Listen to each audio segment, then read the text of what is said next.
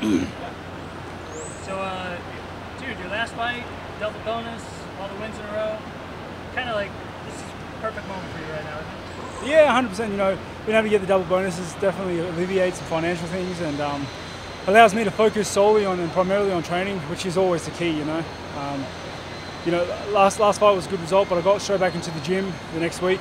I got straight back to work. You know, I've made some serious gains between last camp and this one, and you know, I really look forward to getting out there on Saturday and just throwing everything at him. Were you confident after the last one that a name like Jacare would be the kind of name that you'd get for your next fight? Yeah, surely I would have deserved a top 5 opponent. You know, I had put in a good fight with a good result against Brunson, and I'd fought two opponents ranking lower than me. I thought it was just my due to fight someone higher, and you know, UFC provided, and I'm just absolutely honoured to have such a hard opponent. It should be obvious in a normal situation what a win over a guy like that would do for you, but things seem so convoluted right now. Do you look that far down the road, or you just kind of take this one fight at a time to just get past Jacare and then think about title pictures? Exactly. Yeah, exactly that, man. My future doesn't go further than Jacare. I need to put all my. I think if I would look past him, that would be disrespecting him, and he is a fighter I do not want to disrespect. I'm going to go out there and I'm going to solely, with all the intent I have, try and put a stop to him, and yeah, you know, become better for it. Is he the best name of the guys you've just beaten in this run?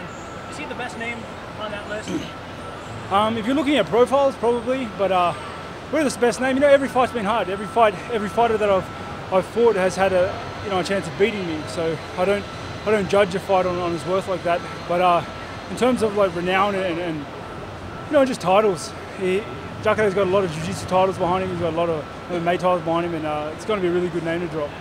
What would you watch in Jacare? What you could get advantage in him? He hits like a truck, and he's got next to legendary jiu-jitsu.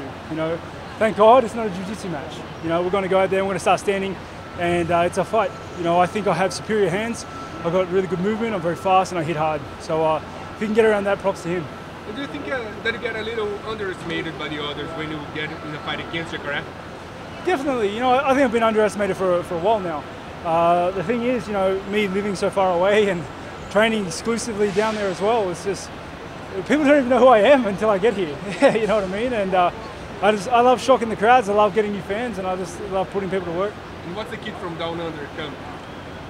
What's the kid from down under will show today?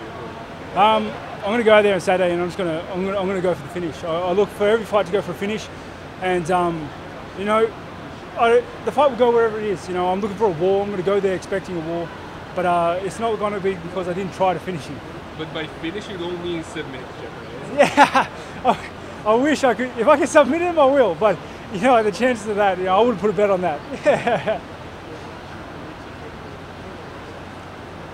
else, guys? Are we good? All right, you all set?